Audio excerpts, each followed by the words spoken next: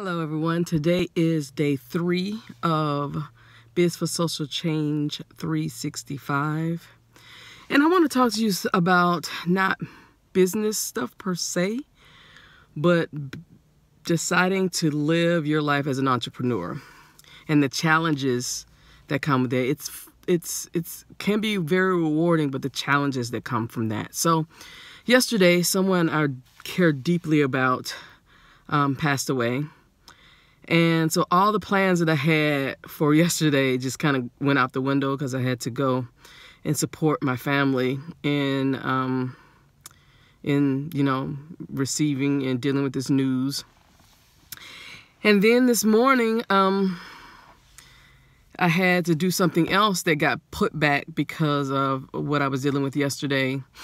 And it becomes, when you're working for yourself, when you're working as an entrepreneur, the buck stops with you.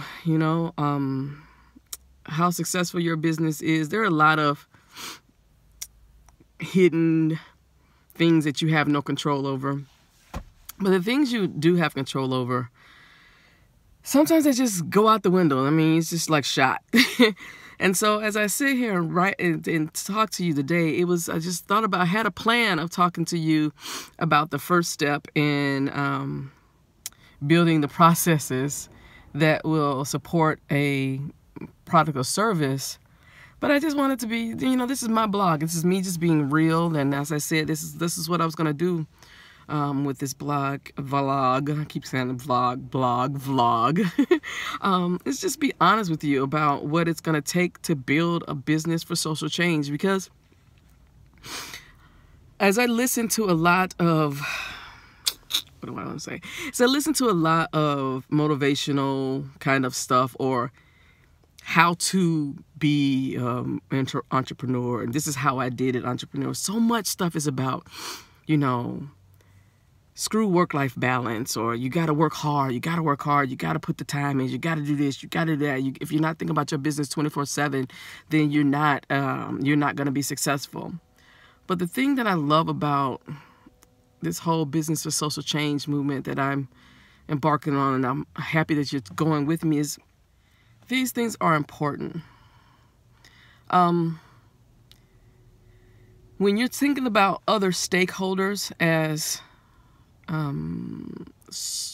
that are important, that aren't just about shareholders. It's about your employees, your partners, your supply chain, your customers, your clients. You also have to think about yourself. You have to think about what is best in this moment for you as an entrepreneur. And sometimes you just have to, go to bed, put the covers over your head and call it a day, and just get up the next day and do something different, do something better. And that's okay, because life is going to hand you shit that you just did not expect.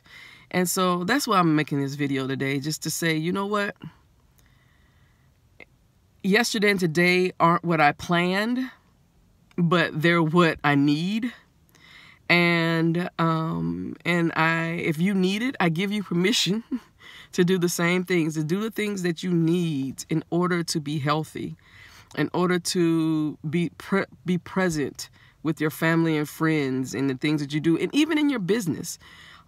If you're not finding a way to take care of you, you will not be present in your business. And there's no way in hell that you can build a business for social change that's built on core values that help you grow and scale and recover. And so I can't even talk right now. I have my little tagline. It's scale, evolve, and recover. And my brain is just like shot. I just can't even think.